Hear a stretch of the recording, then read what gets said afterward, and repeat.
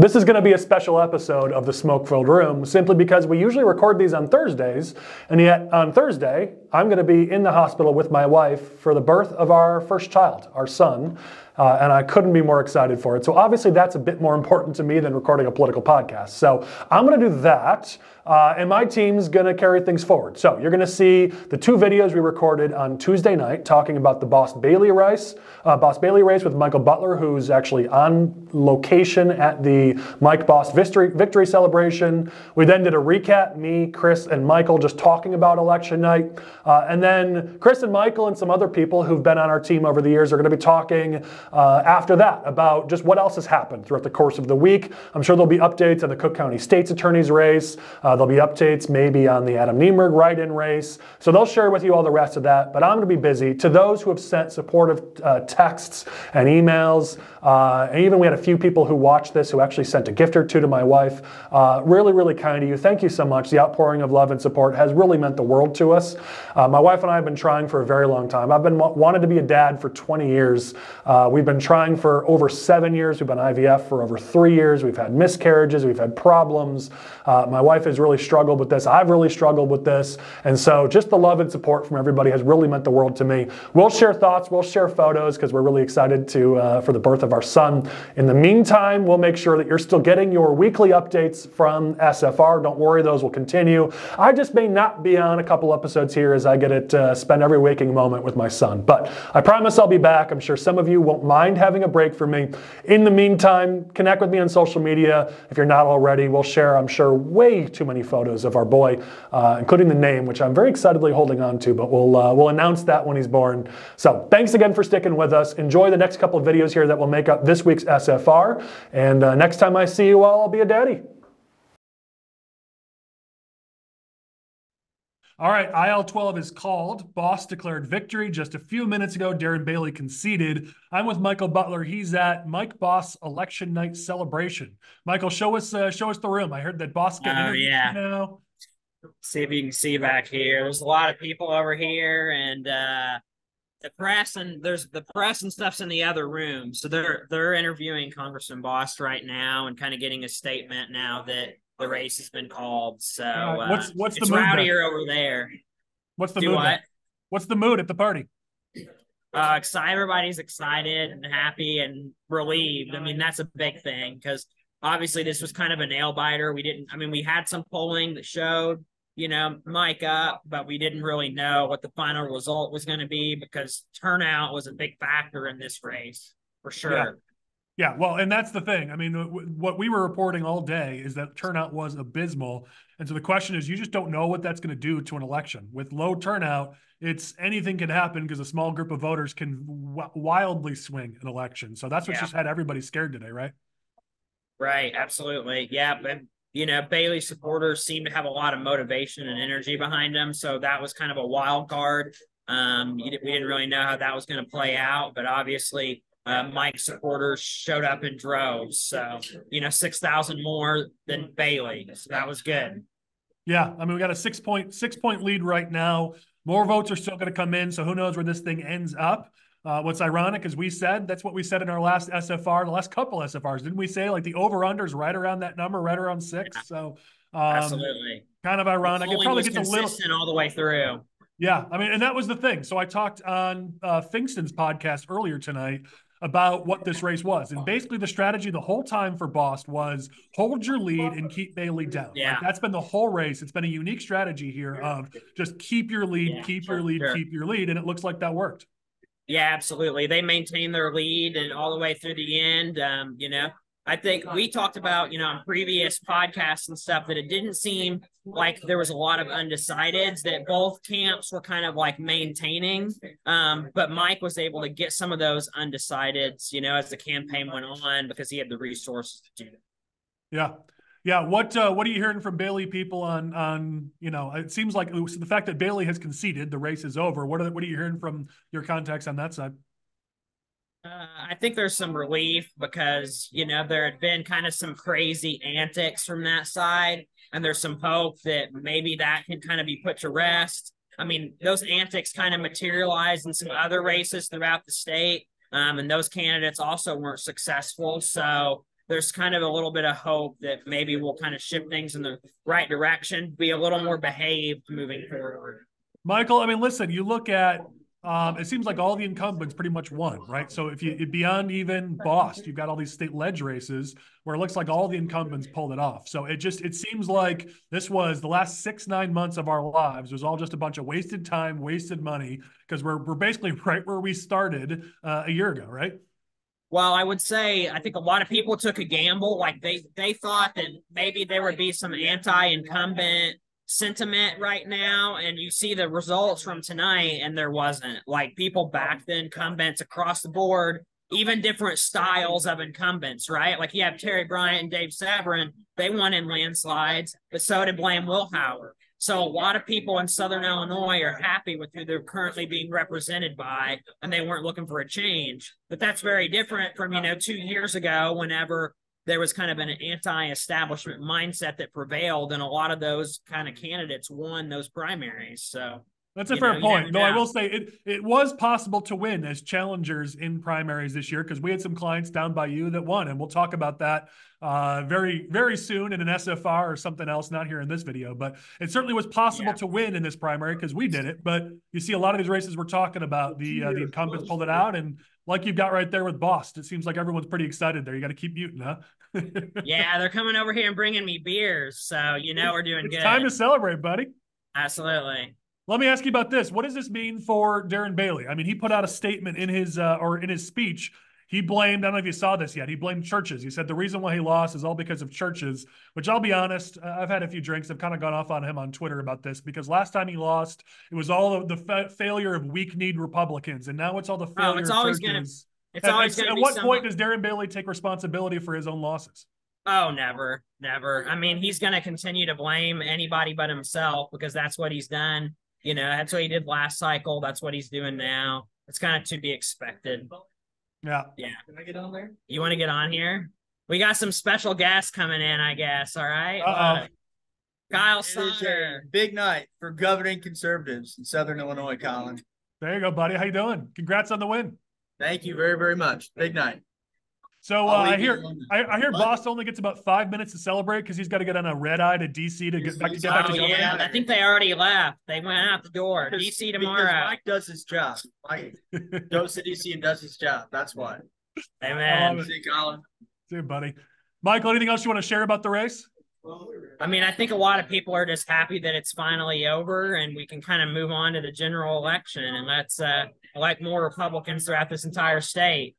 Yeah, well, you're not lying, man. The real fight begins tonight, and we got a tall task ahead of us. But the good news is we got Mike Bost still in our congressional delegation for at least another 2 years. So congrats on the win, buddy, and we'll talk more about some of the other races later. All right, sounds good. Good talking to you. The poll results are in and most races are final. So I've got Core Strategies political experts, Chris and Michael, here to talk about what just happened. It looks like at least one race that we won't know the official results for a while, another race that may trickle into the next couple days. So not everything's official just yet, but I want to get some hot takes here. So Michael, I already just did a video with you on Bost Bailey. So Chris, why don't we start with you? Overall, what are your thoughts from Election Day and these election results? Well, there's a couple thoughts I have. The first one is that this seems to be the year of the incumbent. Voters turning out in this primary weren't very progressive. They weren't very anti-establishment. There wasn't really a race at the top of the ticket for president in either party, particularly the Democratic Party. But either way, this was a year of the incumbent. Conservative Southern Illinois state representatives did very well, and liberal state representatives in Cook County and the suburbs for the Democratic Party also did very well.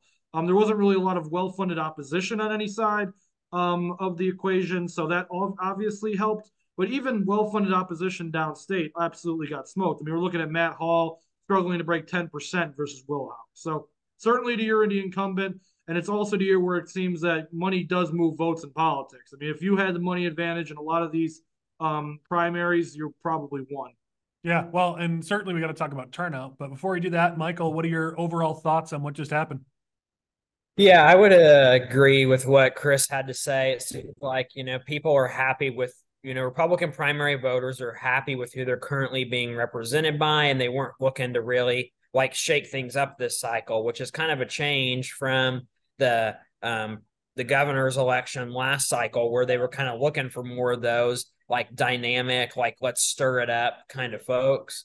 But obviously turnout played a major factor in that as well. Like there wasn't, a presidential race really driving turnout. It was all the local stuff. So people could kind of keep the races more localized, which I think is, produces a better result. Yeah, I mean, let's talk about that turnout. So turnout was abysmal. There's no other way to put it. And frankly, just interest in this election was abysmal. You had nobody engaging. You had the fewest candidates we've seen in a very, very long time for a presidential election year. It just seems like nobody, I'll just say it, nobody gives a shit about this election, which can't be a good thing. I mean, to me, that's the takeaway right now from this election. And it's a disheartening one that more people didn't care to run. More people didn't care to vote. There's a lot of big issues, a lot of big things going on in our state and country. And it doesn't seem like that's enough to get people to care. What do you guys think about that? I mean, I kind of wish we could have seen some more polling for some of these like other races. Like obviously, like we can kind of use like the Bost race kind of anecdotally in Southern Illinois, but we didn't see like, we did at Core Strategies, we did a poll like at the beginning of the cycle. And then there was another poll that was done about a week and a half ago, and the margins were the same, right? There wasn't really significant movement when you polled the electorate over the course of all that time, regardless of, how many Facebook posts and mailers and TV ads, et cetera. It just stayed at that, like Mike Bost is out by 6 points. And I think we saw that in a lot of other races as well. If they had been polled, it probably would have been, kind of a similar trajectory, that a lot of people went into this primary with their mind made up and they didn't really change it. Yeah. Chris, what do you think? From my perspective, it doesn't seem like there was like a big issue in a lot of these races that would have turned people out to vote or vote for a candidate other than the incumbent. There were some very local issues that were at play here, but most of the issues that opposition candidates were trying to present were manufactured. We talked about, the Hall Wilhauer race. I mean, Hall really didn't have a major issue he could go after with Wilhauer, and it obviously showed. Even Bailey, he was trying to artificially create the amnesty stuff and some of the Bost's other votes that weren't deemed conservative enough, but it wasn't really anything concrete. Usually, if you want to drive people to the polls or get people energized about an issue, it's got to be black or white. This is one side, and this is the side the other my opponent did, and this is why you need to vote for me. There really wasn't that much going on this election. Democrats had to navigate around the Gaza issue a little bit, but there wasn't enough well-funded opposition at the congressional level to actually make any sort of impact. So there was a money advantage with incumbency, and there wasn't a real issue to go against them when it came to actual messaging. Well, do you guys see this carrying to November? I mean, looking at the November election, you've got a top of the ticket for president where voters are not overly excited about either of these two candidates, especially not independent, moderate, swing voters. Neither of the presidential candidates excite them. So if we see this low of interest in the Democratic and Republican primaries, I would imagine that means the general election, could be extremely low voter participation as well. What do you think? I think we're seeing a lot of voter apathy right now, and I think that will carry over to the general election. I think it'll go down a little bit because people still feel like the need to be involved in presidential politics, no matter how terrible either of the nominees are, in this case, both of them perhaps. So I think a little bit of the apathy will go away once we get to a more black and white Republican versus Democrat dynamic. But still, I think voters right now are frustrated. The country seems to be going in the wrong direction. I mean, every poll will tell you that most people indicate they think this country's not doing well right now, or the state's not doing well right now, though the state polling is moving in the opposite direction, of course. But either way, I mean, I think some of it will go away, but voters are apathetic right now, and there really needs to be some strong messaging by both parties to make people actually care and feel like their vote matters and that they can make a difference. Yeah. Michael, what do you think? What do you think November is going to look like? I think it'll be improved turnout from, what we saw in this primary, just because we had a lot of very weak challengers. And I think a lot of people saw it as, hey, a lot of these races were over before they even started. And also how nasty it got. I think that turned a lot of people off. Some of these races ended up being very divisive and negative. So I think people will show up for the presidential more so than they did for this one, for sure. I mean, they have to, considering that was so low here. But I mean, you typically see 70+% turnout in a presidential election, and I don't know that we're going to. I don't think it'll be that in margins. No, it won't be 70% probably. Yeah.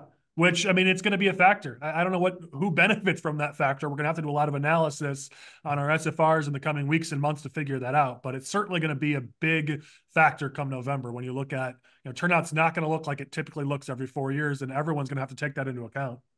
Yeah. All right, we've got a couple outstanding races, one in each of your regions. So let's talk about them. Michael, I'll stick with you. We've talked about the results in all these races, but there's one race we have no information on. That's 102. That's Niemerg against Ackland, the write-in race. Typically, you'll see some results from that as the counties start to release those numbers in the 1 or 2 days after Election Day. But we've had some people that have reported that maybe some of these counties are going to wait the full 2 weeks until they release their full results, which means we won't know the results for HD 102's primary for maybe 2 weeks. You hearing anything about that? The word kind of on the ground is it seems like there's basically like two options here. Either one, like Adam Niemerg will have enough write-in votes and be the state rep candidate, or neither of the candidates will have enough write-in votes, and this will go into the summer whenever the parties can slate somebody. Like it just doesn't seem like Ackland got the traction that people were expecting. They were kind of late to the game. They kind of were off to a slow start. And, we talked, I think last week about some of the messaging that they were using, and it just didn't seem to be working. Like they were both driving each other's name ID up in a write-in campaign whenever they should have been focused on, getting people to write them in. Yeah, so, I mean, the strategy there was not great at all. I mean, I don't anticipate Ackland's going to pull it off, which I've been saying for a while.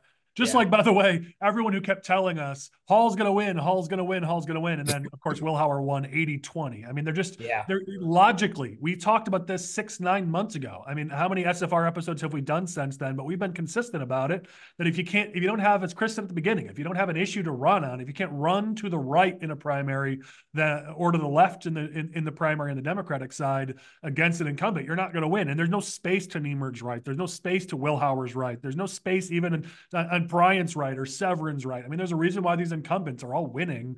I don't know that changes with Niemerg Ackland. Right. Chris, for you, the race that's going to drag on for at least a couple of days is Cook County State's Attorney. This thing's down as of the time that we're recording this, which is Tuesday night. This thing's down to about a 2% race. This thing's going to be neck and neck, isn't it?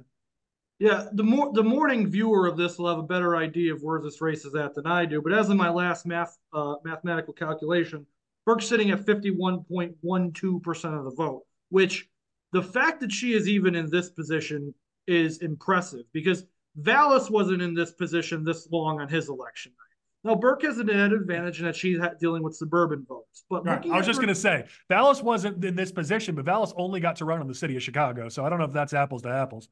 True, but it's a similar dynamic in terms of their opponents and their candidacies. Burke, these returns tell me that Burke's campaign actually worked, that their abortion-first messaging and all the money they spent actually moved the needle with voters. The fact that they're within a couple points in the city of Chicago at all tells me that they have improved significantly with African-American voters compared to Vallis. So, Chris, it seems like from the last couple of times we've talked about this race, it seems like they made a trade-off. Let's do better in the city, but maybe not as well in the suburbs. And I think you're seeing that in the results where their suburban numbers are not as strong as they should be and could be, but their Chicago numbers are much better than I think anticipated. And so maybe it's going to work. We're going to know in the coming days. Maybe it will work. I still think there were more votes to be had in the suburbs, and so I still think it was the wrong strategy. However, I think we do need to give credit that they clearly had a path that they wanted to track, that they wanted to follow. They had a strategy. They ran it, and to some degree it's worked. Does it work enough to get a win? We're going to find out, but credit where credit is due, right?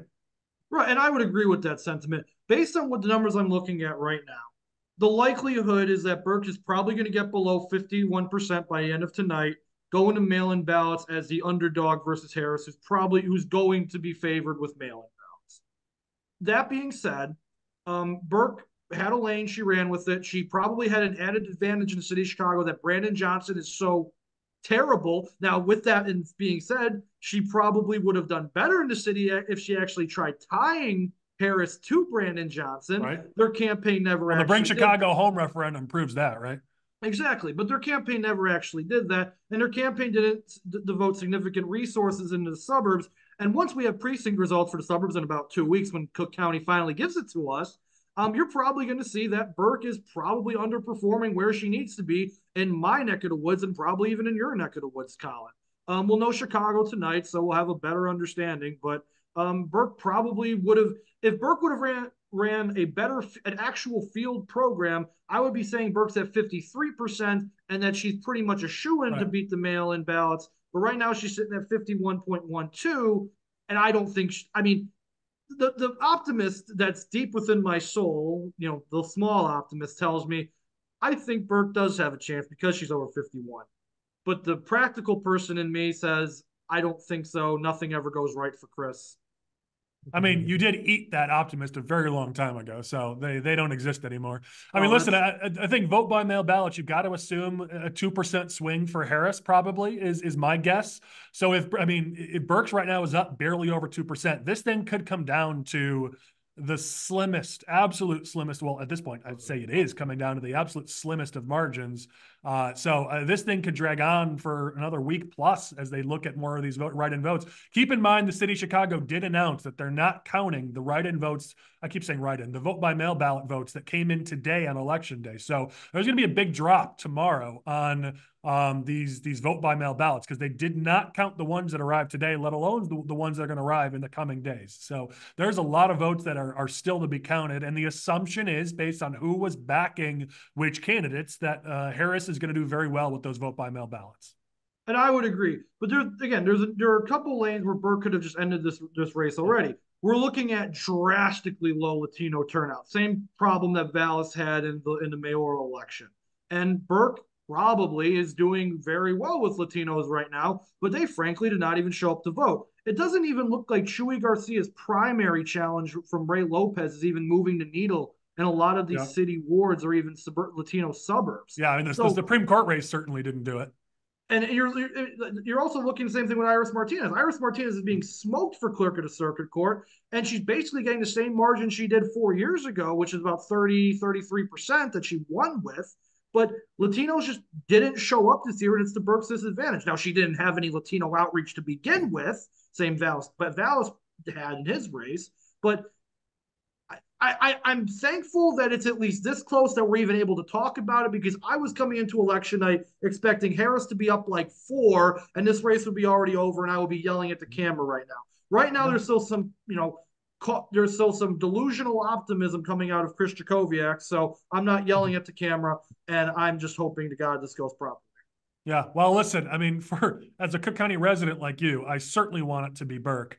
So that's the fingers crossed scenario here. But as a Republican who likes to win elections in Cook County, I wouldn't mind Clayton Harris. So we'll see. I will give him credit, though. I mean, there were more votes in Chicago than there were in Cook County for this race. So running a Chicago-focused race certainly wasn't a bad path to take. We'll find out if it was enough to get a win.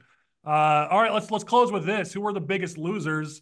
I got to imagine Brandon Johnson. I mean, progressive Twitter is absolutely ripping into Brandon Johnson. So I think we got to start there. I mean, with the Bring Chicago Home referendum failing pretty significantly when the progressive tax did so well in the city of Chicago, this is absolutely a referendum on Johnson.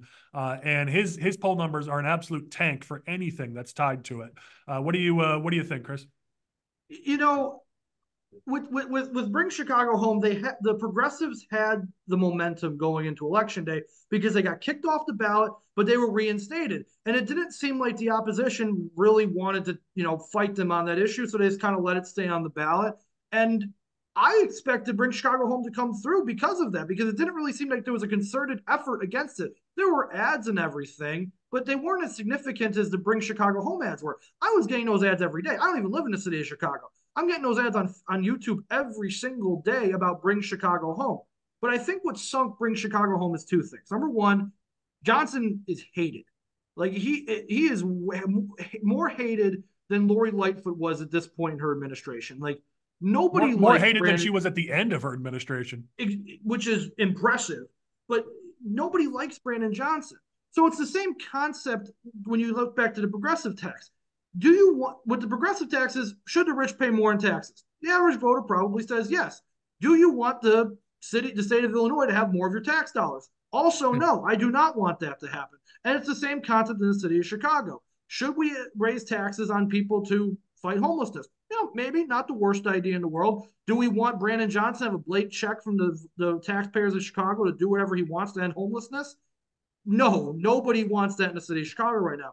The other issue is the migrant crisis, because people in the back of their minds, they think of homeless, they're also thinking of migrants. And the migrant crisis, not a very popular issue in Chicago right now, not a very popular thing to talk about. So in the back of their minds, people look at that long-winded spiel on the ballot, which most people didn't even think to read, and they're like, nah, this doesn't sound like a good idea. I don't want more migrants in my neighborhood. I don't want my tax dollar paying for migrants. That's another reason why this failed. It was a bad campaign on the progressive side. They didn't have good enough messaging for this, and Brandon Johnson just sucks, so of course it was going to fail. Well, listen, we saw that with progressive tax. It was a bad campaign by Pritzker and his team. One of the few times that we could say that.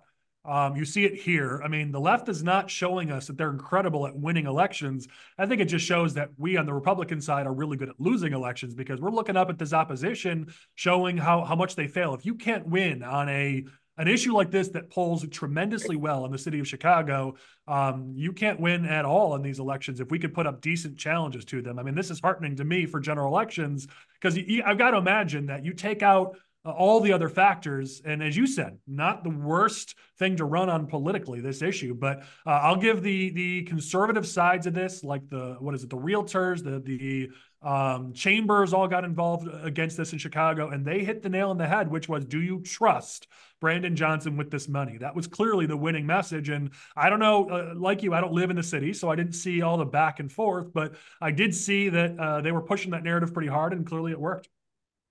Yeah, but just like you just said about the strengths of progressive campaigns, this goes, I must touch on the state's attorney's race very briefly here. This shows that, again, Burke could have had a much bigger margin if there was an actual better, real, solid campaign, but there wasn't, and that's why she's only squeaking ahead right now. So the lesson here is, same as the mayoral election, progressives aren't really that good at winning elections. It just so happens the moderates and the conservatives always find a way to shoot themselves in the foot every election. Yeah, you're not wrong. Michael, I'll let you guys give me any other losers that you guys can think of, but I got to ask you. I mean, Bailey's obviously a big loser coming out of this. For those who haven't seen, he put out a statement and then gave a speech, I believe, where he basically put the blame on churches, and it's all about churches not coming out, and they're the reason, they're at fault. There's a trend here. When Bailey lost his first race, it was weak-kneed Republicans. Now when he lost this race, it's all because of the churches. There's no Darren Bailey taking any sort of blame for his own losses. And at some point, do people start to say, like, dude, stop blaming us for your own faults and failures here? I mean, the Illinois Freedom Caucus had an okay night. They won some races, didn't win all of them, but they won all their incumbent races. But Bailey's their biggest loss. Do they even say, all right, dude, go away? We're actually doing better without you? Maybe. I think that, they, over the course of the past two elections, they burned a lot of bridges. I mean, and I think that that was one of the reasons that resulted in their demise this cycle on this Bailey race, was that there are a lot of people that were motivated to work against him, Yeah, I mean, you make enemies and it comes back to haunt you. I mean, why do you think I've never run for office? I'm not an idiot. Right. So what's the path here for Bailey? I mean, he's coming out of this. He does not look strong. He's going to blame it on Trump's endorsement. But he was behind the whole race. Even before Trump endorsed, he was still solidly behind. It's going to be really hard for him to pin this on Trump to say that's why he lost. We can try to say that, but the data doesn't reflect that. Like we saw, in that polling, the Trump endorsement didn't really move the needle that much, maybe a point or two, but there wasn't significant movement, from the time that endorsement happened until election day. Like the polling was consistent across the, throughout the entire cycle. So I think he can try to make that case, and I'm sure there'll be people that believe it, but it's not based in reality, and the data doesn't back that up. Yeah. Well, those are my two biggest losers from the night. You guys got anybody else you want to add to that list? I have a broad category here that's specific to Cook County. Moderate Latinos.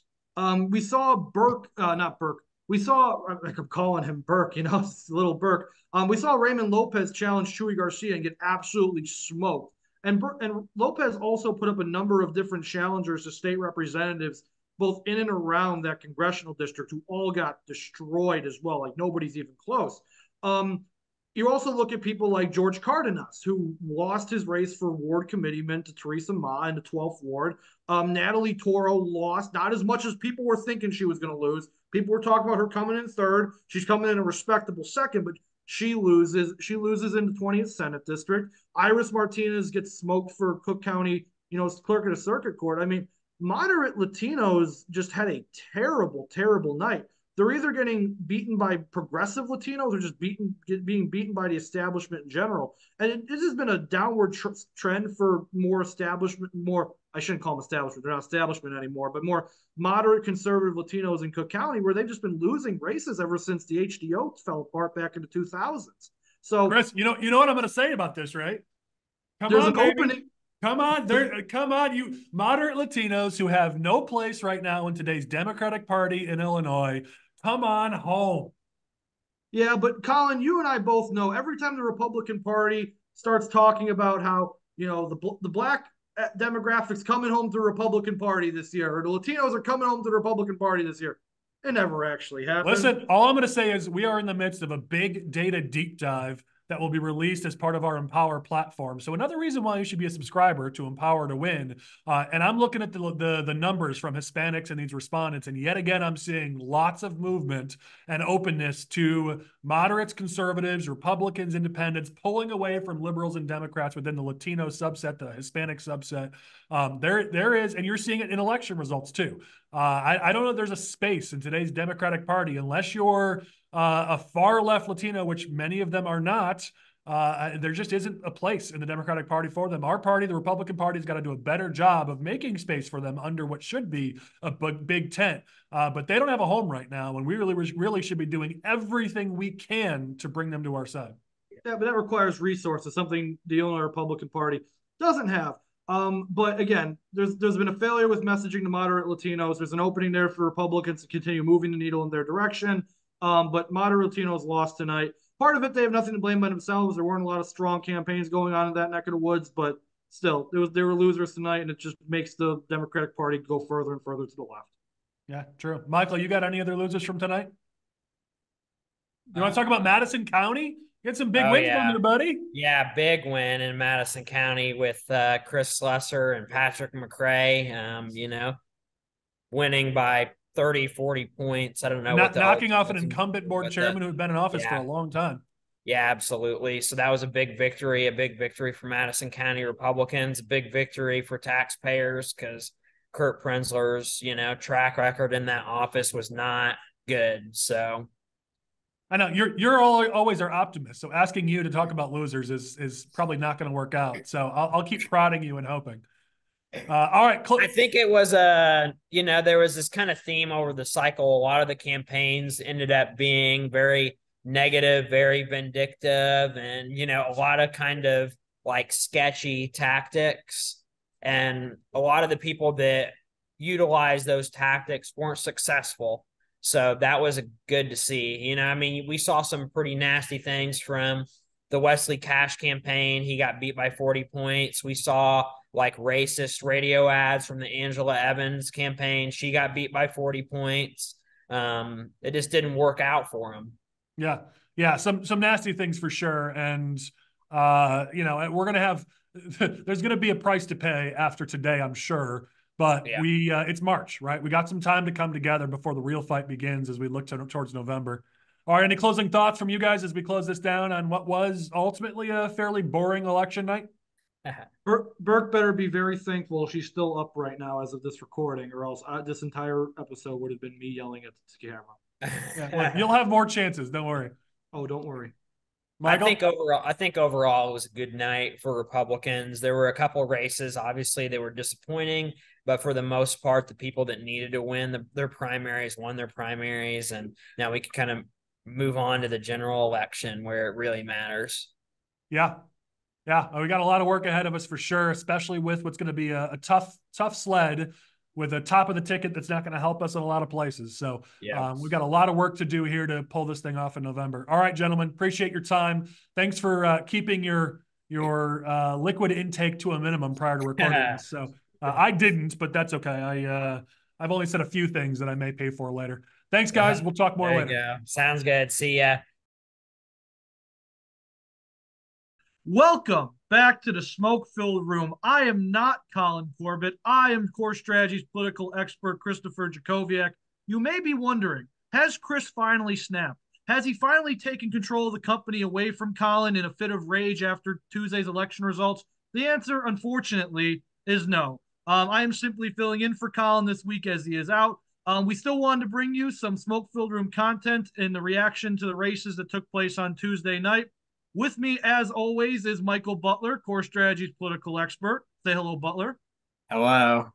In addition, we have the founder and editor and chief executive officer of the Illinoize podcast, one of the premier political news destinations in the state of Illinois, Patrick Pfingsten, who is all decked out in his Illinois gear today, despite the current results of the game as it's going on. Who decided to film this thing, tape this thing in the middle of an Illinois NCAA tournament game? Who do I have to slap for this? Well, unfortunately, Northwestern doesn't play until later, so John doesn't Who cares? Care. And Loyola didn't even make the tournament, so I don't care. So you're the odd man out here, Patrick, unfortunately. Story of my life, bro. And also with us is Jonathan Giesecke, a political operative associated with Operating Engineers Local 150 and a number of different other races. Jonathan, how are you doing today, my friend? I'm doing better than Darren Bailey because unlike him, I won my race on Tuesday. Well, speaking of which, we have to start with the IL-12 primary. Now, we've been talking about this race for God knows how long, ever since probably before Darren Bailey even announced. And the results are in, and Mike Bost has squeaked by with a narrow victory of about 1.5 points over Darren Bailey. For Bost, it was just okay to win the race entirely, though still probably closer than he would have liked it. What are your guys' thoughts on this race and how it turned out? I think ultimately it came down to turnout. Some of the counties that Mike needed high turnout in on that western side, they showed up, like Williamson County, where Mike got 70% of the vote. Monroe County, St. Clair County had decent turnout, and that was enough to kind of put him over the top. There were some counties that didn't turn out as well as we would have hoped, but a victory is a victory, right? Guys, are we not talking about how close this race still is? Sure.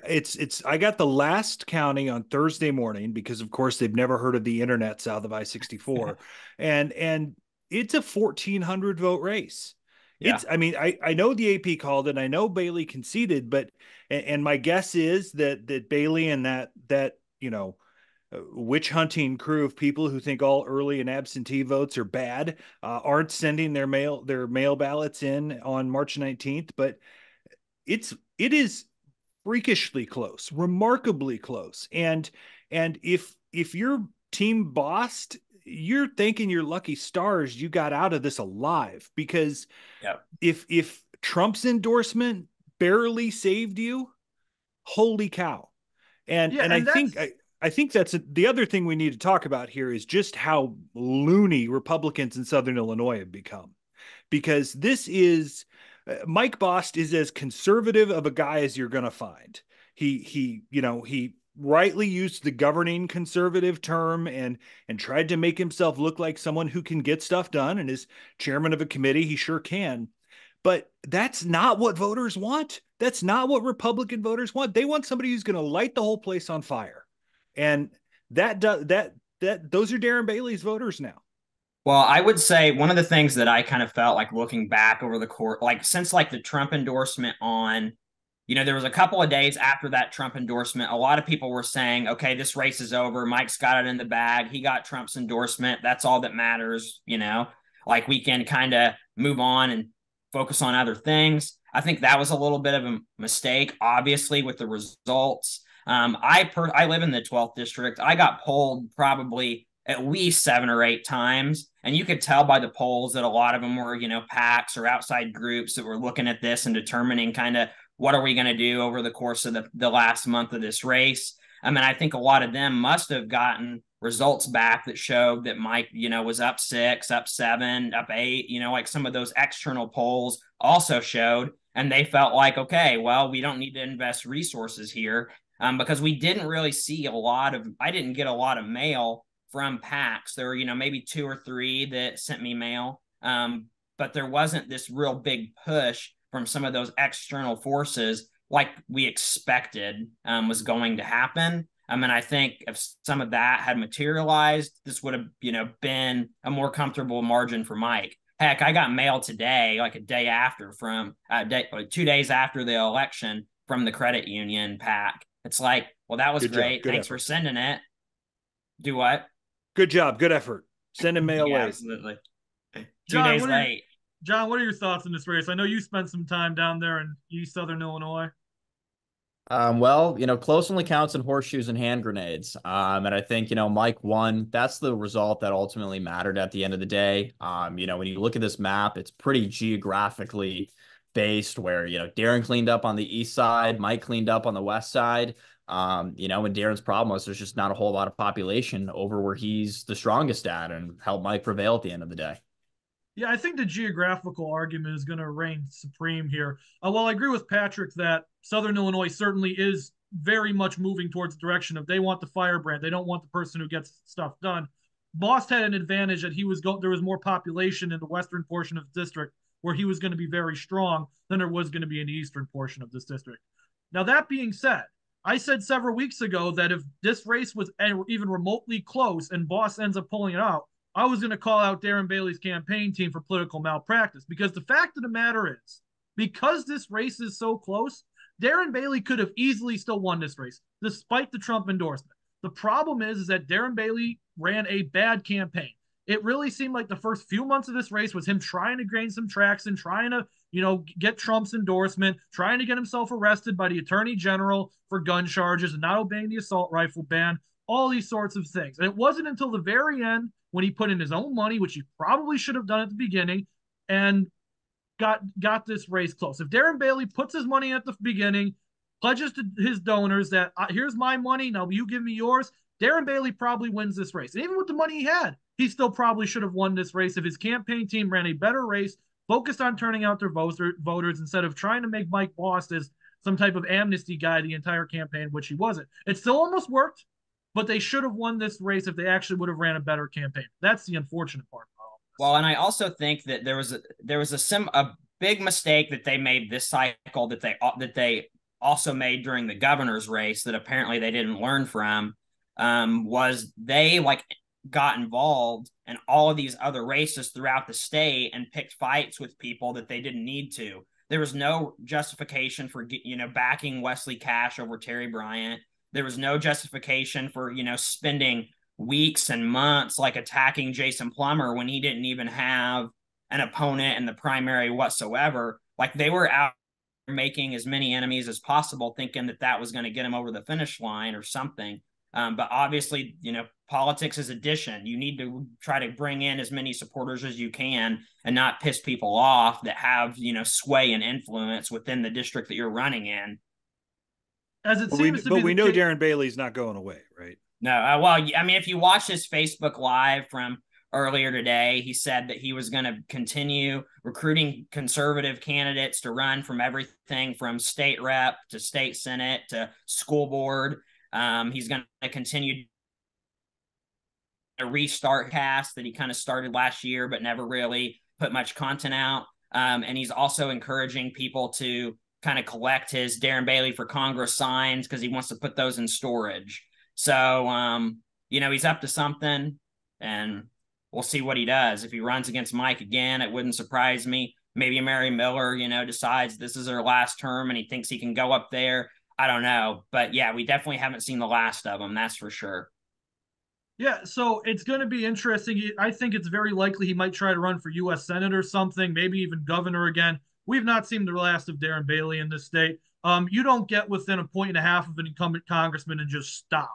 While we all would like Darren Bailey to go away for a multitude of reasons, that's just simply not going to happen. So we're going to have to wait to see what Darren's next move is, but there will be a next move.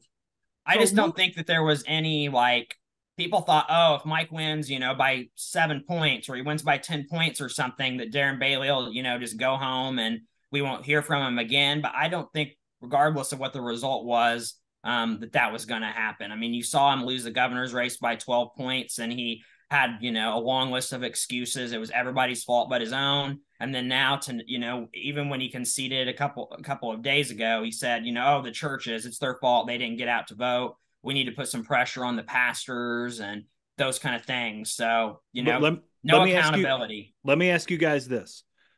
Who today would be the Republican favorite for the nomination for governor?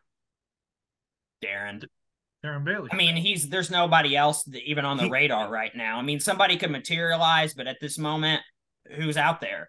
Is Darren Bailey the standard bearer of the Illinois Republican Party now? In a way, yes. He still seems to have a very strong following, even here in the suburbs. Yeah, I don't even know if Darren LaHood managed to jump into the governor's race, he'd have the type of momentum to take out Darren. Now, Darren's problem might be he might not get the same amount of money he did last time, because I don't know if Uline and Proft are going to come in to save him again. But the fact remains that JB Pritzker saved him in the primary. Well, let's see if JB's in the White House at that point. JB might not be in the governor's mansion. He might be in Washington, D.C. himself. So I think he might have a monetary issue, but he's certainly going to be the front runner if he chooses to announce himself for governor after November. And I think that okay, let's say Darren ran again for governor. If it's him versus like one other person, it's a 2-man race. Obviously, there's a path for that other person. Mike showed that. But if it's, like it was last time and there's a field of, 5, 6, 7 people, like Darren's going to get that 30, 35% or whatever, that he needs to make that happen. This is Trump's party. And as long as Republicans in Illinois, especially south of I-80, continue to embrace the crazy, they're going to continue to embrace a proto-Trump like Darren Bailey. And whether it's U.S. Senate, whether it's governor, whatever it might be, the 12th was a very fragmented election because of the built-in institutional support that Bost had. It was an uphill climb from the start for Bailey. A clean slate statewide with a guy who's been running nonstop since 2018. There's no way Bailey's not the favorite for a statewide race at this point. So moving on to the next issue, but Patrick makes a valuable point that this is Darren Bailey's party. We're going to see how it plays out. We had mentioned Terri Bryant's race earlier, and I want to kind of dive into that a little bit because I think Wesley Cash had a lot more of an issues to run against with Terri Bryant than maybe Bailey had to run against Bost, because what Cash was able to tie Bryant to things like increases in the motor fuel tax and some of the teachers union stuff. Did he do it effectively? No, but he seemed to have a better argument if he chose to make it. He still got completely blown out, about a 70-30 margin. So, I mean, Michael, you're in that region. I know John was down there a lot. What's the takeaway from Bryant's race with her mandate over here? I think that this race, like, quality was a big factor. Wesley was just not the kind of candidate that was he didn't really have a path from the beginning. I mean, obviously he had financial resources. They sent out 9 mailers and that kind of stuff, but like he wasn't the kind of candidate that could go out to a chicken and beer dance or a pancake breakfast and shake hands and win over people. And he just didn't seem to get the traction. Anyone who dumps $300,000 into your account before the campaign has even started has a path to victory. And Bryant has weaknesses. And we certainly know that the tax votes and the pro-union stuff is going to struggle, especially in that electorate. We talked about the crazy embrace of today's Republican Party. Cash was a terrible candidate. He was a weird guy. And even Bailey's people who came in late and tried to save him couldn't do that because he was a lost cause from the start. Yeah, I think, Wesley Cash, you're right, Patrick, was just a terrible candidate. We've talked about those Facebook posts before where people are complaining about him coming to their door, calling him a rhino if you're not going to vote for him. Like, I just think that, he was a bad candidate who ran a terrible race. And I think that the Senate Republicans, let's give them credit, they got out in front of this and they were up on TV, doing digital, radio, mail really early, and they did a great job at defining Terri Bryant as a conservative fighter for Southern Illinois. Cash had a lot of money to start, but Terri ended up having more money than Wesley by the end of this thing. So I give them a lot of credit for taking this race seriously, and putting a lot of time and effort into it, which ultimately led to Terri blowing this guy out of the water. Yeah, I think quality of campaign and quality of candidate really came down to the issue. I think if you had a better candidate with a better messaging strategy, that a candidate against Bryant certainly would have gotten close or even won, considering perhaps having Darren Bailey's coattails in this type of race. That didn't happen. And the Senate Republicans and everybody in the state need to be thankful that it didn't happen. But it certainly goes to show that candidate quality matters. So if the Freedom Caucus is smart, they'll start thinking about candidate quality and these sort of things. But I don't know if that's going to happen. Moving on, speaking of terrible campaigns, let's talk about the District 102's write-in campaign. This is a stupid campaign, not only because the IEA didn't want a good one. This is a stupid campaign because it deals with write-ins only, which is never fun. This is a race I know Patrick's been watching pretty closely. It seems like Adam Niemerg has pulled this off pretty significantly. 84-16 is the numbers that we're having right now. Patrick, what are your takeaways? Well, clearly the numbers are heavily in favor for Niemerg. I think I've even had it. I think Effingham County made the swath even bigger after those votes came in on Thursday, and so Niemerg's going to sail. But if you look at the way the IEA, the Illinois Education Association, ran these races in the 102nd and the 110th against Willauer and against Niemerg. And I worked for Jim Ackland in 2016 when he ran for state rep and lost, and know him, love him, think the world of him. They ran a bad race. And I don't think the IEA knows how to work how a message in a Republican primary. And unless they're going to start making moves with strategists and messaging that works in 2024, they're going to continue to get bulldozed. And at what point are they just wasting their money? Well, Patrick, I think part of it has to do with the funding source to which these two candidates, Ackland, same thing for Matt Hall, got their money. I didn't think the ads were terrible. I thought they painted them as conservatives. The attack ads were decent. But I think, like you hinted on, voters down there, especially in that eastern part of the state, are just so conservative that, they don't need, Freedom Caucus doesn't need to have a lot of money to point out the fact that this is coming from Chicago woke teachers unions, and that kills these candidates on arrival.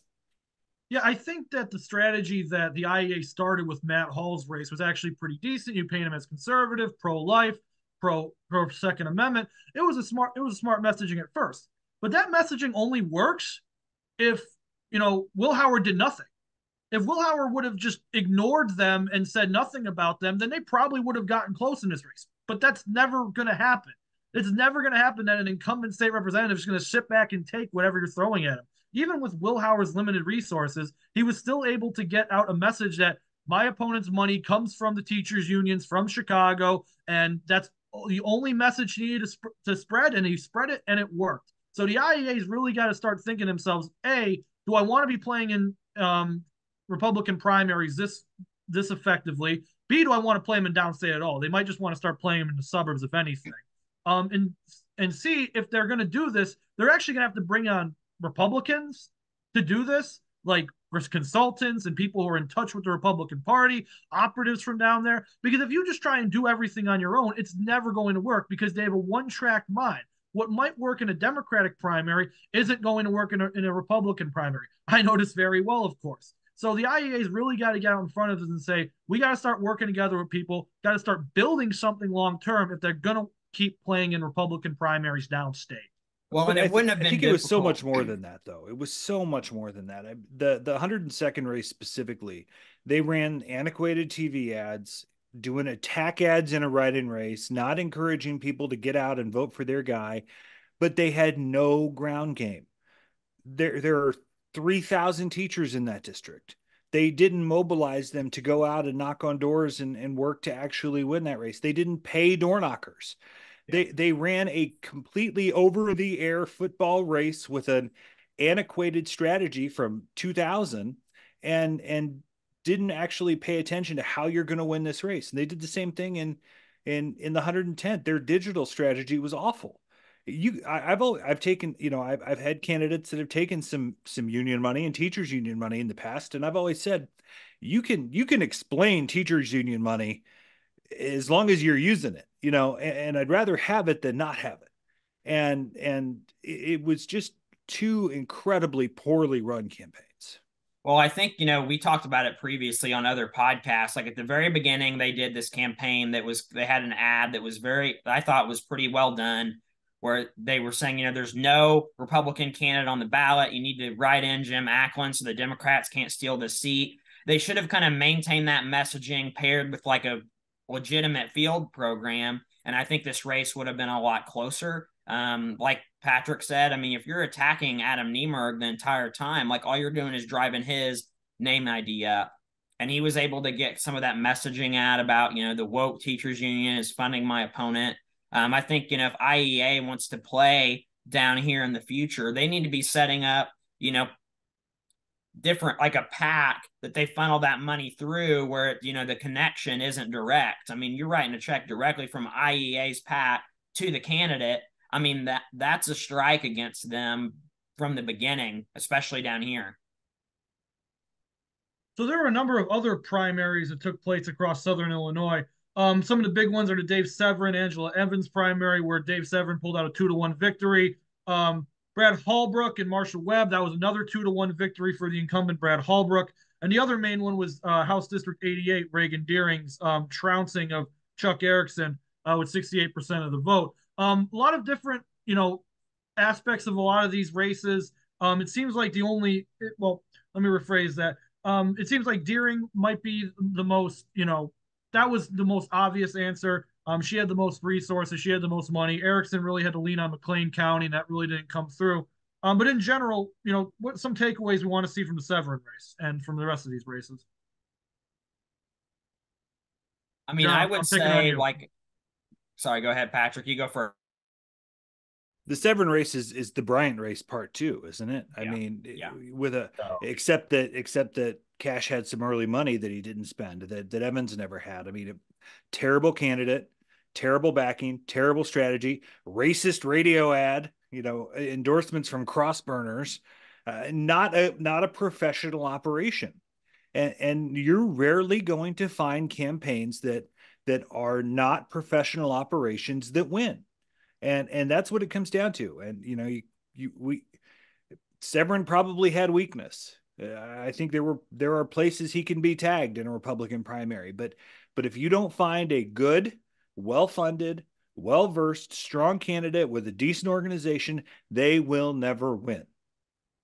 Yeah, and I think, Dave ran a really good race and put a lot of emphasis too on field. Like they were knocking doors on that eastern part of the state where that's a little bit of a Bailey stronghold. They spent time, in these counties over there and in these, towns really talking about his message and just separating him from Angela, because you are right, Patrick. Angela ran a terrible race. She wasn't out knocking doors. It seemed like her mail wasn't very good.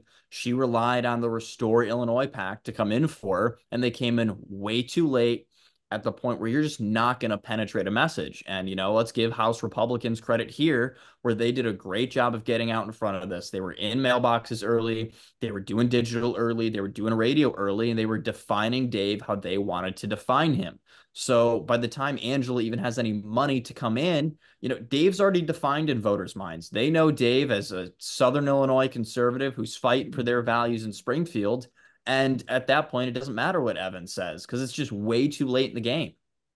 Yeah, and I think if you look at kind of that race over the course, from January until March 19th, like early on, Angela was just kind of wandering aimlessly. She didn't really know what she was doing. They weren't, putting up door numbers. They had no mail until, really the last 2 weeks. And the mail that they did have, 2 out of the 3 were just anti-Severin. And then there was one contrast mailer. I mean, they did not get her name ID up. People didn't know who she was. And Dave Severin hit the ground running and was just working it tirelessly all the way through. And I think if, like Jonathan said, those eastern counties, I mean, there was a lot of people that voted for Darren Bailey and voted for Dave Severin. And that's a big deal and a big testament to the work that campaign put in, because Angela should have been getting a lot of those Darren Bailey voters, and she just didn't. And that seems to be the running theme of his quality of campaign. I think if Evans would have had the money that Wesley Cash had and kind of ticketed up with Darren Bailey in some of those eastern counties, this could have been a much closer race. I don't know if Evans wins it, considering some of the rhetoric she was putting out there, but certainly this was a race that they could have gotten closer to, but the money just wasn't there. The campaign infrastructure just wasn't there. And it's the same kind of goes for Chuck Erickson in '88. Erickson didn't really have a campaign infrastructure. I mean, Reagan Deering had everything. She had Calkins endorsement. She had a lot of party support outside of McLean County.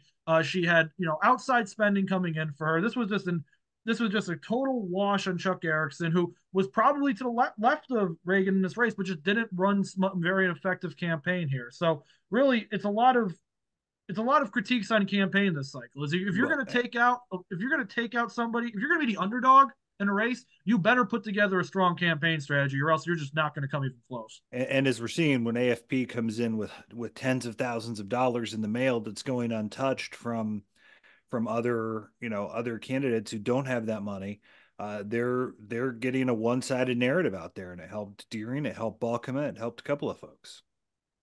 Well, and there was an opening for some of these people that were not backed by AFP to say, hey, AFP, that's like a Nikki Haley, Never Trump organization. I mean, they poured, millions and millions of dollars backing Nikki Haley, and that could have been, that AFP endorsement totally have been used against people, but it really wasn't. Nobody really even, broached that topic.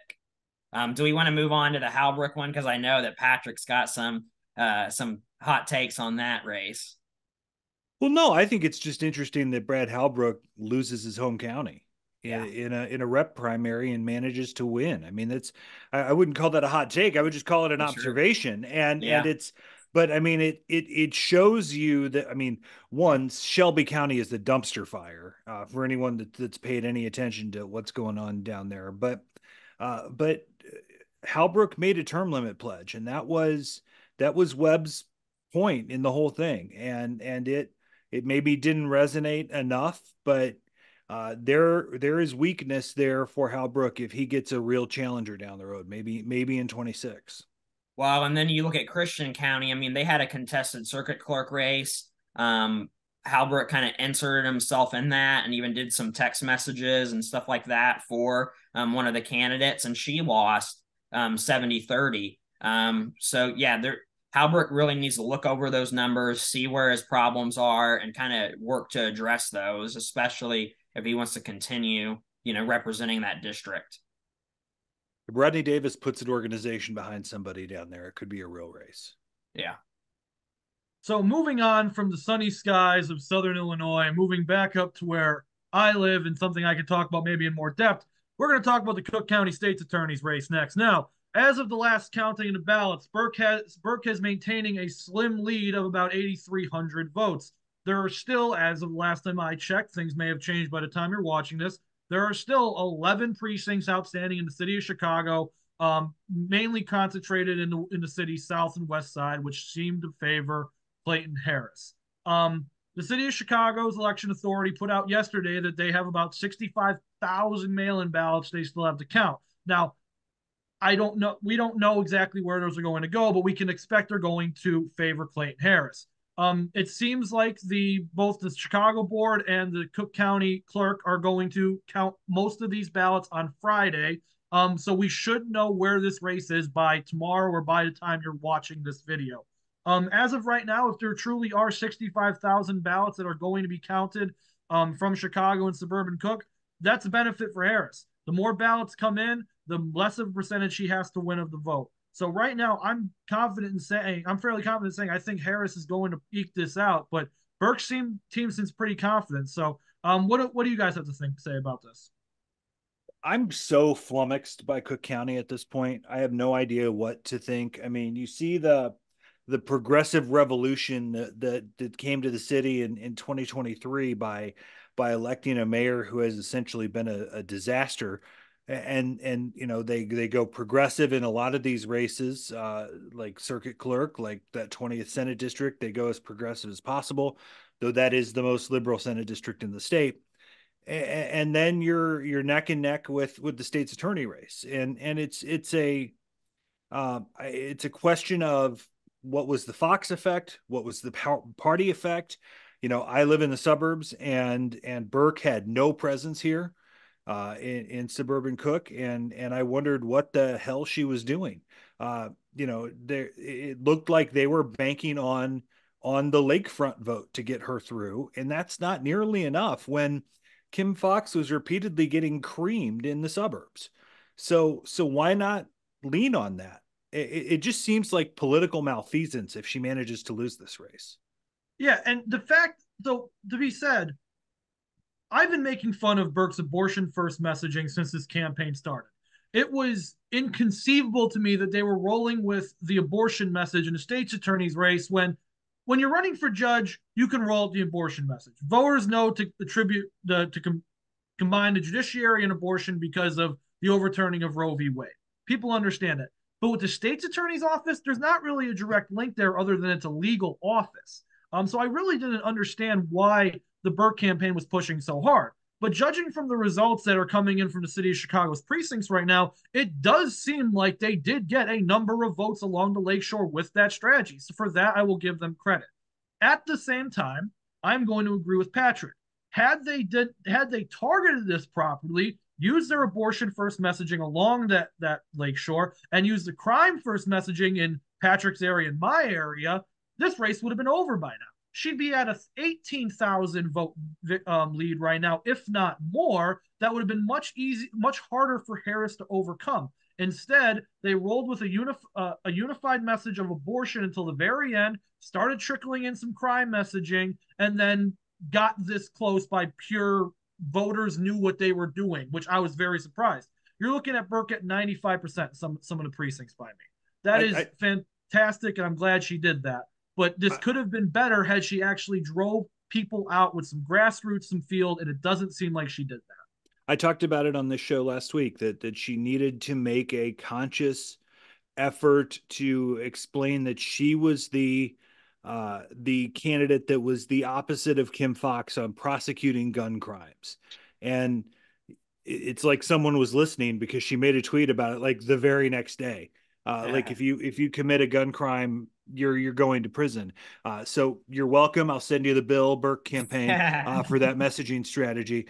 But the write-in or the mail-in ballot question is going to be really interesting because now that we have so many like universal vote by mail at this point, the people that are just permanently getting it, it's not the same demographic that it was 6 or 8 years ago. That would be, you would think, more liberal, more progressive. Now it's just kind of everybody is doing it. And so people can talk like they're confident at what's out there in mail-in ballot, but I don't think anybody really knows what's going on until we see them come in.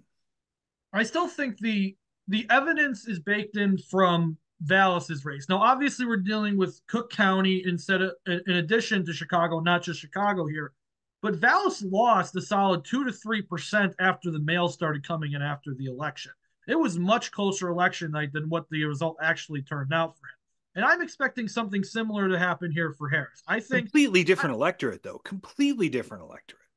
I don't think so. I think it's a very similar electorate because all you're really taking out of this electorate is the hardcore Republicans who decided to vote for Vallis in the 2023 Chicago mayoral election. You got a lot of moderate suburban moms out there who are pulling Democratic ballots these days because they're scared to death of Donald Trump. And I'll bet you that they're voting for Burke before they're voting for Harris. But even still, there's a math problem here, Patrick, because there are more based on the numbers I've gotten.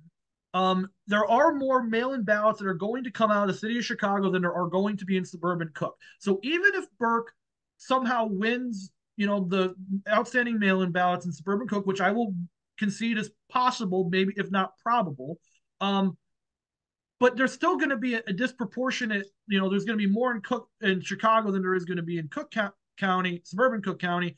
So that's going to benefit Harris. I still think Harris has the edge in this race, judging on how many ballots are coming in at this point. I'm just saying I don't know. I don't know what it looks like in the vote by mail, but I would say that the difference is that you had such a progressive push in the city in 2023. We thought going into this primary that there would be that big progressive push. I think that Bring Home Chicago transfer tax referendum kind of tells you differently of what the electorate actually looked like in the city, because your super liberals don't care that their rent would go up because they're going to give somebody a tent to live in. It wasn't based in reality. So to me, the result of that referendum shows me that the electorate is going to be stronger for Burke in the big picture, which I think usually would show itself in mail-in ballots. But it's really, again, it's just, we don't know, because there are so many more Cook County residents that are doing the permanent vote by mail that never would have 8 or 10 years ago, that we don't know what this is going to look like. Well, I think the I don't know answer is certainly the optimistic answer in this discussion. The thing I'll say on the Bring Chicago Home, I think Patrick makes a great point. The super progressives don't care if the rent's going to go up, but the reason why they don't care if the rent's going to go up is because the super progressives are having their rent paid for by their mothers and fathers who live in Naperville or out in Aurora or Barrington or something like that, while they're living in a 2-flat in Logan Square. So of course they don't care if the rent goes up. But even so, I mean, this was the Bring Chicago Home specifically. That was a rejection of Brandon Johnson. That's pure and simple what it was. If Lori Lightfoot tried to do this, I think it would have won. It would have been close, don't get me wrong. But I don't think Johnson's as hated as someone like Lightfoot or Rahm or Daley or any of these people were. But because Johnson's approval ratings are in the tubes right now, people are thinking to themselves, yes, perhaps I do want to help the homeless. But do I want to put the Johnson administration in charge of the helping the homeless? Hell no. Because Lord knows that money's not going to be going to actually help the homeless. It's going to go to some bureaucracy or some nonprofit, and the money's going to go nowhere. And I just raised my taxes for nothing. Well, and that was part of the issue of the messaging. It was the feel good stuff, but there was no meat behind it. All they had to do was ease some voters' concerns by saying, here's how we're going to tax the ultra rich. The JB Pritzkers, the big apartment managers, et cetera, and here are the programs that we are specifically going to fund. And they did a terrible job at that. And BOMA and realtors did a really great job of coming out and raising the issues with that referendum. And yeah, Johnson's numbers had a lot to do with it. And everyone who's looking at that mayoral administration with an objective eye, now that we see Thursday the only insider in the administration is running for the hills, that everyone is looking at that and seeing it's an abject failure. Well, yeah, and I also think the fact that it was like on the ballot, off the ballot, back on, like that kind of caught some people off guard, and there was probably some missed opportunities on both sides of the equation as a result of that kind of court battle over it. The reason why it was kicked off the ballot was why I was so confident it was going to actually win. Because after it got even after it got kicked off the ballot, Jackson Potter and the CTU said, we're not going to stop. We're still going to push. Even if this is illegal, we're not going to stop winning this referendum. And it seemed like after it got reinstated, there was a slowdown in the opposition, even if it was only for a few days. It seemed like the opponents of the referendum needed a second to recollect themselves because they didn't actually expect it to be reinstated. So there was that slowdown that made me believe that it was going to get through. But certainly, I think that the messaging as a whole, do you trust Brandon Johnson with your money? Phenomenal messaging on their end. It ended up working. And if only there was that good of messaging on Burke's campaign, because we would be happy about that right now instead of hopefully maybe not knowing where these mail-in ballots. Not only did I think it was going to win, I thought it was going to win huge, which just shows how surprised I am at the final result. See, I don't know. I never thought it was going to be close. I thought it was a more localized issue. It wasn't like the progressive tax, which was statewide. You can't, whenever you hyper focus an issue on a certain geographical area, it's always going to be closer than it was if it was a larger scale question. Yeah, but essentially still, in the city, you're starting with an 80% Democrat advantage, 80-20 Democrat advantage in the city. So you're essentially having to peel off 30 points just to beat it. And I didn't know that they were going to be able to do that, especially with the crowded media market, the hard time it was to break through on the issue. So I just thought people saw Help the Homeless and they were going to do it. But clearly, I was wrong, and so were a lot of folks.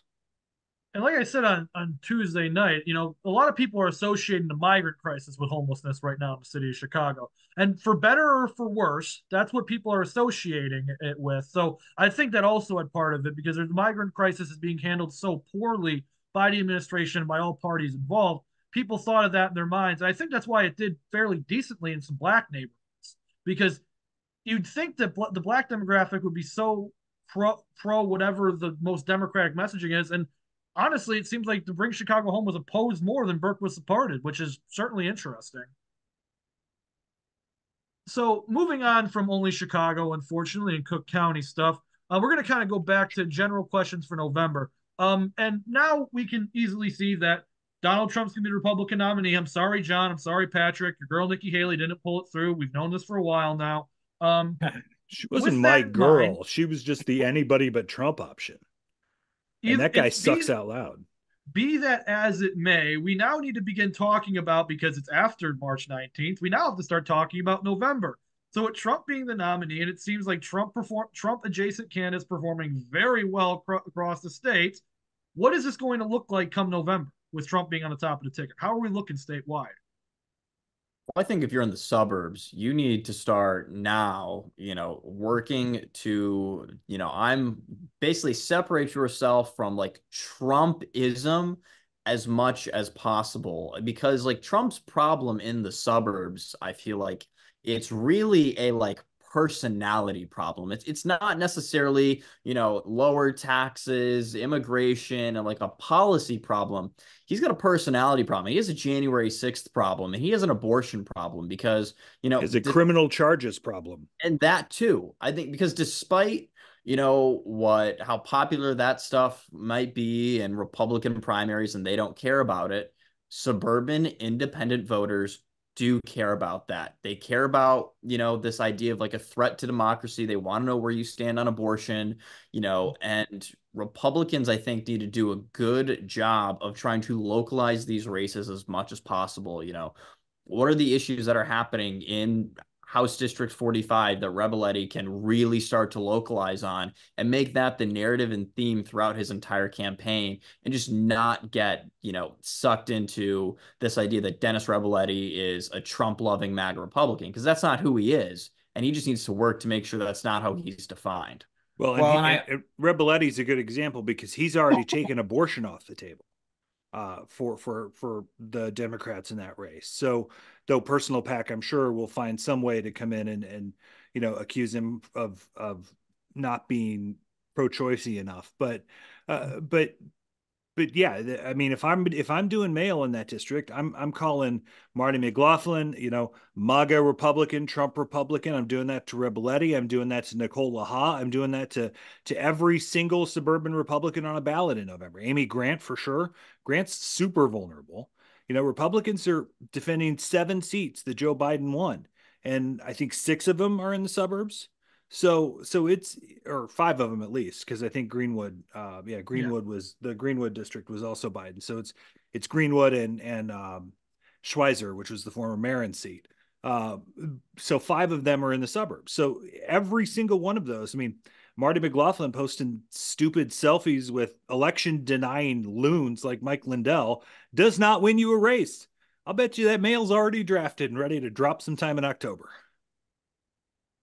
Absolutely. I think you guys are right, though. I think you got to just get out in front of it. You got to have responses to a lot of these questions ironed out. And, whenever these issues come up, whether it's abortion or Trump, et cetera, like you have to be prepared and stick to that message. Like House Republicans, Senate Republicans, they need to be doing message testing in a lot of these counties and saying, okay, like, this is what you need to say whenever somebody asks you what you think about, Roe versus Wade getting overturned. What do you think about Donald Trump? What do you think about January 6th? Like, you have to have answers. You can't, the last election cycle proved it, and a lot of these northern areas where people just said, oh, well, I'm just not even going to talk about abortion whatsoever, or I'm just going to pretend Trump doesn't exist. Well, that's voters want to know. They want to know what you think on these issues. And if you don't have a response, then they're going to just assume that, oh, well, what the Democrats said your position was, that, well, that must be true.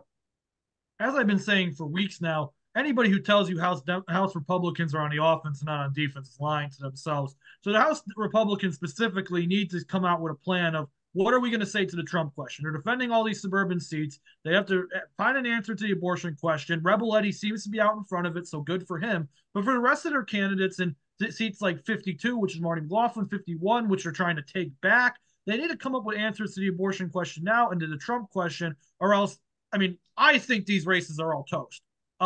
But they could still have a chance if they come out with some messaging now to get out ahead of it. But we'll see if that actually ends up happening. I mean, if I'm running Reboletti's race, the first mail piece I'm putting out is, here are some truths. Trump lost in 2020. Abortion should be legal.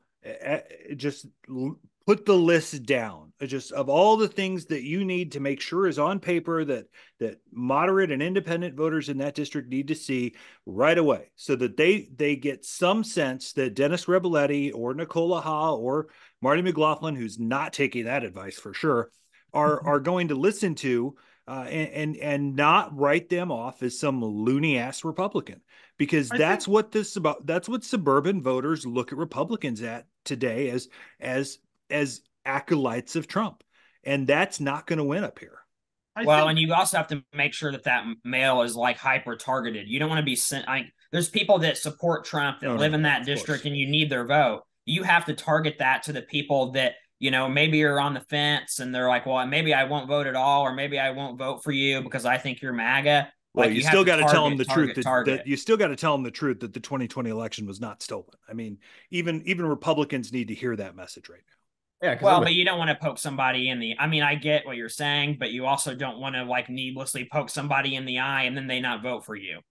I think the poke somebody in the eye thing might apply to the abortion. I don't think it applies to the Trump lost thing. I think even Trump supporters, most of them at least, are willing to concede in that district are willing to concede the fact that Trump lost and Biden's the president at this point. I don't think you lose much with that. But with the abortion, but Trump's going to continue to deny the results of the election all through November. They're going to have to hear it from a moderate, sane Republican, because Trump still won't admit it, and he's still fighting it. And I'm agreeing with you, Patrick. I just don't. I don't think that's going to take away votes from the far right the same way. Maybe because the pro-lifers, it's the same thing with Pat Brady PAC. If you disagree with them on one issue, you're going to get all their money thrown at you. So you have to the pro-lifers don't have money, but you still want to make sure you don't make an enemy out of them, because that's just not how this works. So I would reach out to them and then start hyper-targeting. John, what were you going to say? And then we're going to start closing down. Yeah, I was just going to say, I agree with Patrick that, you have to do work with these independent voters and let them know that you are just not, some MAGA-loving Trump supporter. Because at the end of the day, you might annoy a Republican, but push comes to shove, they're going to vote for you. They're going to come home like they do every cycle. And I think these independent voters are where we really need to be spending our time and energy and do everything we can to get out in front of the onslaught of Democratic TV, mail, and texting that's going to accuse every single one of our candidates of, basically just being the devil who want to take away your rights and burn down democracy. We just got to get out ahead of that. And if we do, we can be successful at the state level, because in 2020 we picked up a seat. We can overcome some of these things if we just have a good message and really work to overcome that onslaught of negative messaging that's coming. I would agree. So we're well past our time limit for today, and Lane's already about to kill me that I just made more work for him, because it was supposed to be a half hour. And I think we're on minute 50. So I'm just going to open up real quick. Final thoughts, be it politically or otherwise, of this election. Michael, you go first. I don't know. I think that, overall, Tuesday night was a good night, and a lot of the people that needed to win were successful, with a few exceptions. And now it's just, let's all come back together and focus on this November election and see what we can do. Patrick, your final thoughts. It's going to be a long year. It's going to be a long year. We've got ugly, mean-spirited really tough races coming at us from all directions and all corners of the state, from the 114th to the 76th to the 52nd in the House, not so much in the Senate, and you know, maybe that 17th congressional gets on a national stage. And then, of course, we're just going to have all the toxicity on the national stage. I would rather just like burrow down in the ground for the next 8 months than have to deal with some of this. John, do you have any positive notes to leave us on? I think, you know, the election day is a really long ways away. Everyone's going to want to talk about what's going to be important now and the things that are going to matter. But in reality, we don't even know what the most important issue is going to be. I mean, Roe v. Wade, you know, overturned in the middle of the summer. We all thought it was going to be about the economy. That election changed on a dime. You know, I think the most important thing is to just be ready for whatever comes and have responses ready. Well, thank you all for being with us today. My final thoughts are: send your energy to the Eileen O'Neill Burke poll watchers in Cicero in the city of Chicago right now. Send your energy to Patrick just in case Illinois manages to lose tonight. And send your energy to John so that Northwestern wins, because I have them in my bracket. This is and John also Giesecke. if you don't mind, let's give our best wishes to Collin and Abbey, as we're expecting their baby boy any minute now, and we're our thoughts and prayers are definitely with them. Indeed, absolutely. Well, once again, this is Jonathan Giesecke, Michael Butler, Patrick Pfingsten, and me, Chris Jackowiak, telling you farewell and have a wonderful weekend.